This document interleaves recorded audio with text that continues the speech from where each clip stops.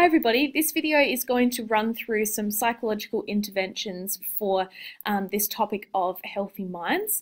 Just a reminder that we have actually covered 90% of these before, but this is just going to be a brief overview plus some advantages and disadvantages of each of these interventions. So this is what we've covered already. I'll try to put some links on the video so that you can go back and revisit your notes, but a lot of these will come from a range of different topics that we've covered so far this year. So CBT, we know that this tries to challenge and change not only thoughts but also really unhelpful behaviours associated with a mental disorder. Now, the advantages of CBT is that it really tries to address the issue holistically. So we often think of medication as sometimes being a band-aid. You know, it fixes the symptoms but not really the underlying issues. CBT is what's really good for that, which is why they're often paired together. In some cases, it can be just as effective as medications. They find this with some mild cases of anxiety. It's also really great as a long-term strategy for trying to deal with mental health disorders. Now, from a disadvantage point of view, it doesn't address neurochemical imbalances. So if you've got someone who, for example, has an imbalance of serotonin, which is often an issue with people with depression, this isn't going to change that. So that needs to be addressed from a medication point of view. Now let's look at behaviour modification. We talked about this in our learning topic, and this was applying operant conditioning to behaviour and trying to shape that behaviour to be more positive. Okay, so using operant conditioning there and reinforcement.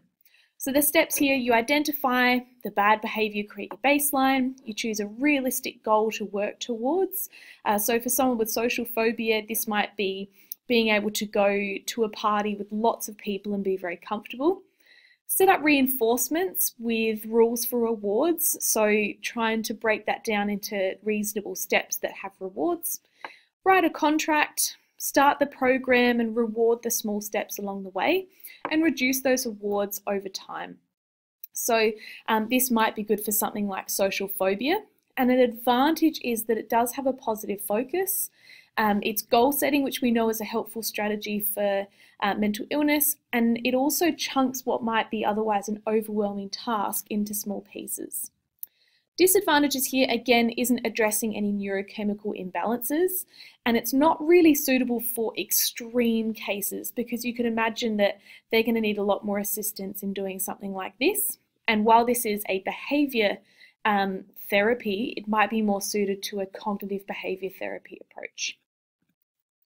Now, systematic desensitization is another behavioural therapy approach, and this comes from our learning topic when we talked about it's the condition relaxation, so using classical conditioning to really try and eliminate and extinguish that fear response.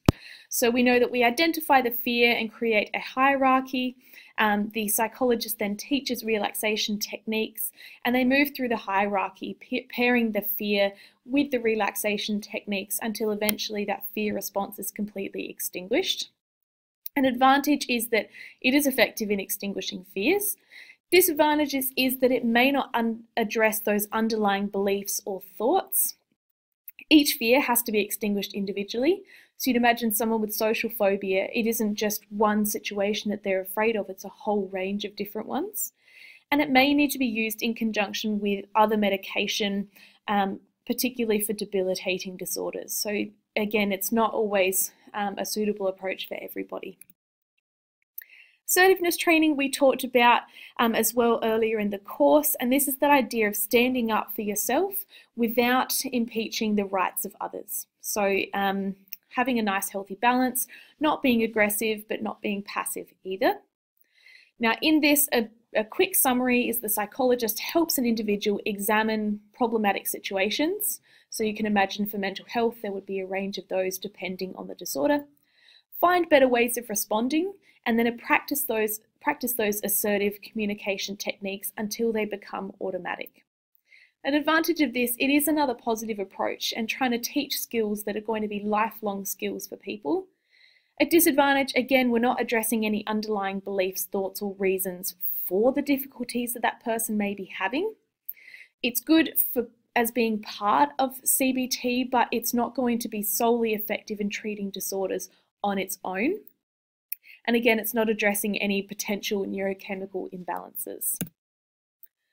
Now, coping strategies. So these are things like exercise, sleep, nutrition, daily activities, education, and social involvement. These are all great for leading a healthy life, for protecting against mental illness or relapse of mental illness. But disadvantages is that they're not going to really be enough to address immediate symptoms. They're also not going to address any underlying thoughts and emotions and feelings and beliefs.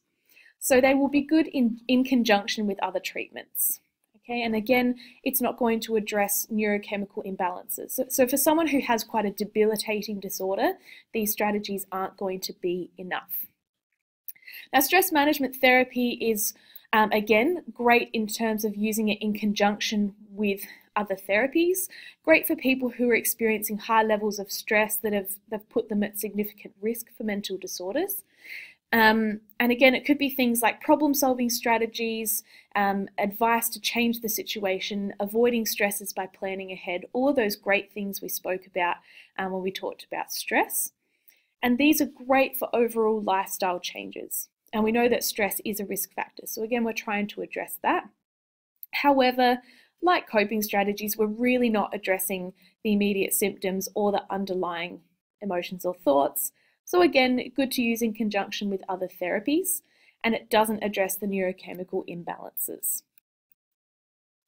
Now, medications. So this is what's often referred to as the Band-Aid solution. In extreme cases, they are often required, particularly for people who have a neurochemical imbalance. So we talk about antidepressants for people with depression. This might be something like a serotonin reuptake inhibitor. And then for people with anxiety, you don't want to give them an antidepressant because that's going to make things worse for them. We want a relaxant. So something like a benzodiazepine.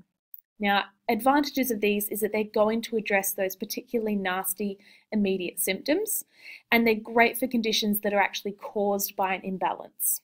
Now, disadvantages, we know that these are not built to be long-term because they can become addictive, particularly benzodiazepine, and they really aren't addressing the underlying issues, whether they're thoughts and beliefs. Okay, so not so helpful for that point of view.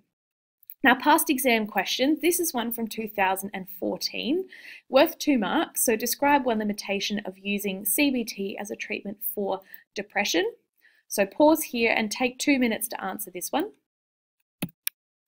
Next one is from 2016, and this was a bit of an odd question at the time because from our SACE outline, it says nothing about exercise, and this sometimes happens in exams where you get a question that you don't know the answer, and you have to try and apply your knowledge to this question. So it's an application style question rather than a knowledge question.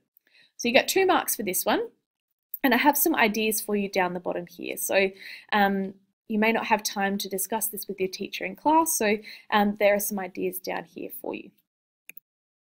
Now, last one here is from last year, so 2017.